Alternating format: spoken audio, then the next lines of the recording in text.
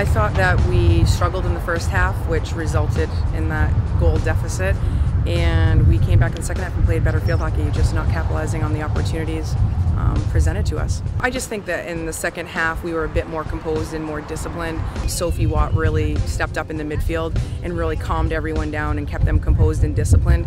We took better care of the ball. We were in the attacking 50 a little bit more often. We just didn't capitalize on our corner opportunities and just turned the ball over a couple too many times, which resulted in that second goal.